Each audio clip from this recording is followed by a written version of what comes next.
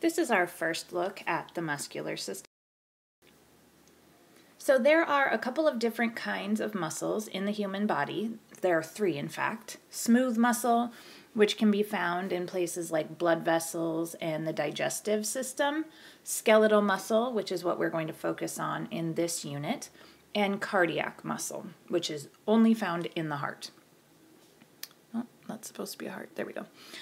So the functions of skeletal muscle are first and mostly to help to perform any kind of movement that the body will need.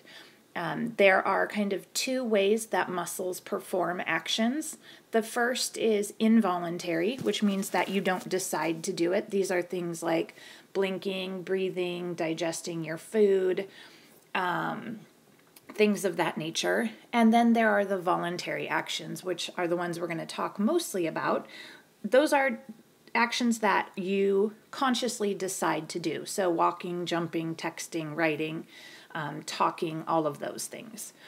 The second major function of skeletal muscle is to produce heat for the body, which helps to maintain homeostasis. Remember, we've got a few kind of major functions that have to happen all the time. And so in order to keep the body at about 37 degrees Celsius, the muscles create quite a lot of that heat for our body. So we are going to be looking at, again, primarily skeletal muscle and primarily voluntary movements. So here is the general structure of skeletal muscle.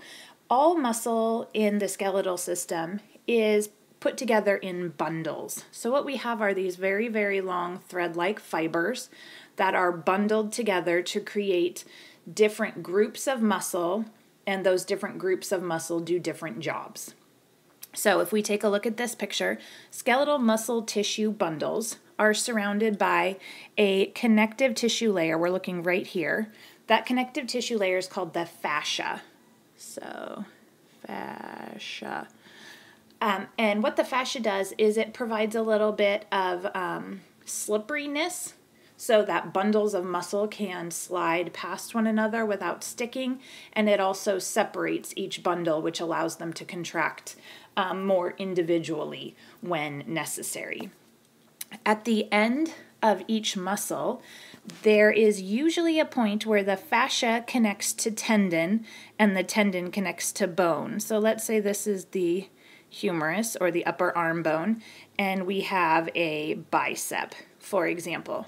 At the end of that bicep muscle is a tendon, which I'm going to show here in green, that connects directly to the bone. Tendons connect muscles to bones. And then between those tendons, we have a layer of fascia around each muscle bundle. So that would kind of be blown up and seen right there.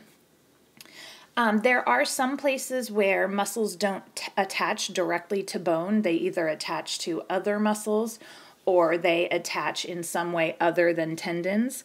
And there are some examples of that in this picture.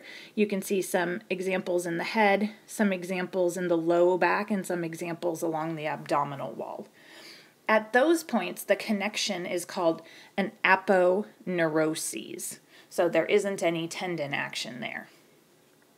As we zoom in on this skeletal muscle tissue, we can see the fascia, and then inside the fascia is another layer of connective tissue called the epimysium, which we'll look at more in the next. Here you can see a picture of where we have the bone, the tendon, and then the fascia would be connecting at about this point to the tendon, and beneath the fascia here we have the epimysium. So that surrounds, epi means around, that surrounds the entire bundle of muscle fibers, and then inside of that we have a smaller layer that surrounds each individual bundle called the perimysium.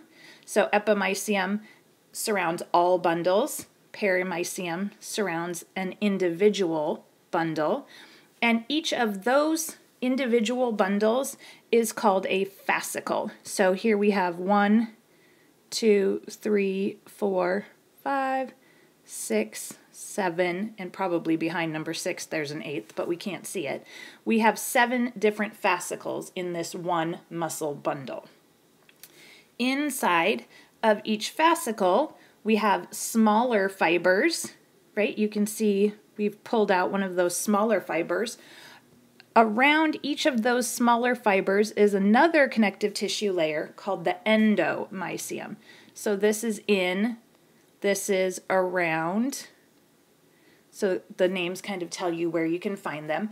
And each of those connective tissue layers allow the muscle bundles to work somewhat independently. So now we have zoomed in even further. Here is our picture of the fascicle that we pulled out in that last shot.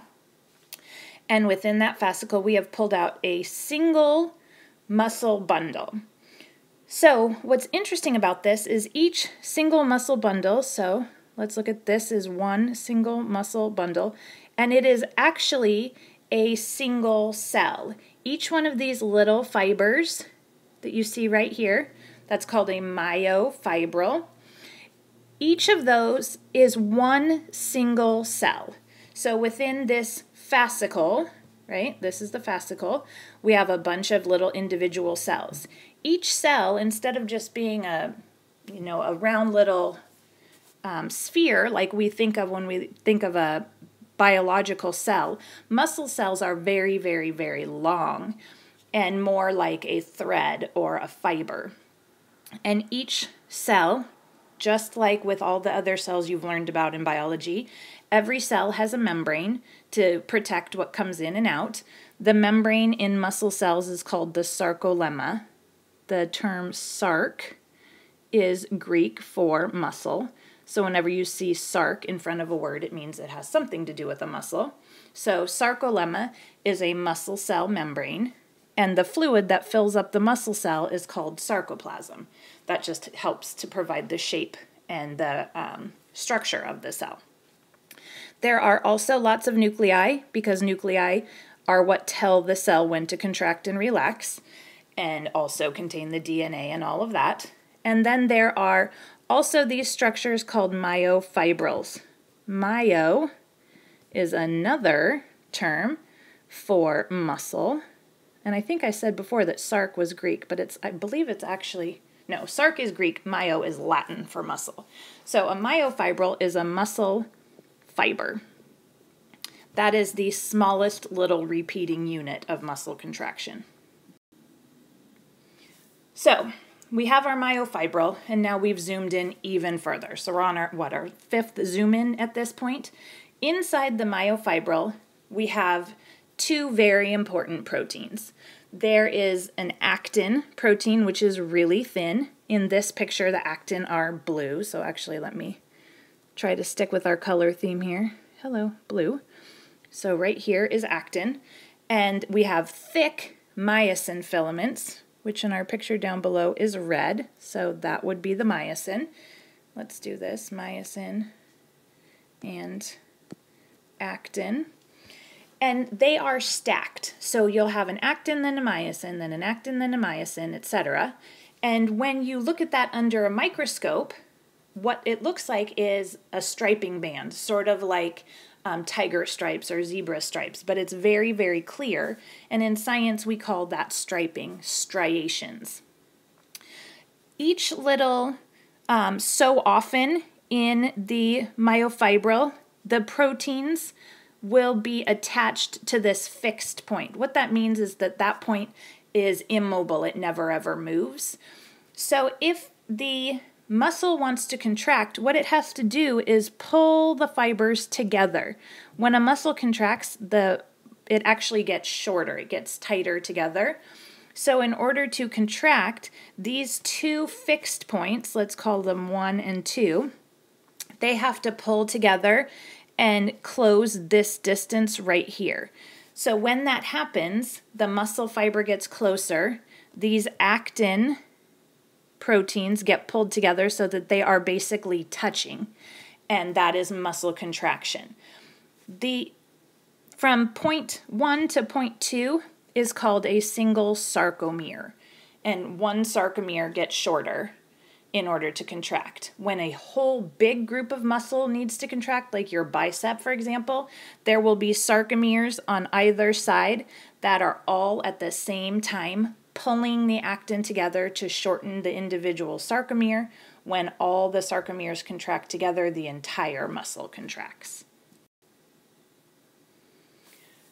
One of the interesting things about muscle contraction is that the muscles can't decide when to contract. They have no ability to make that decision on their own. They have to be told to contract, and they are told by either the brain or the spinal cord. But since most muscles are nowhere near the brain or the spinal cord, like your bicep, for example, there has to be some kind of messenger that gets that message from the brain all the way to the bicep.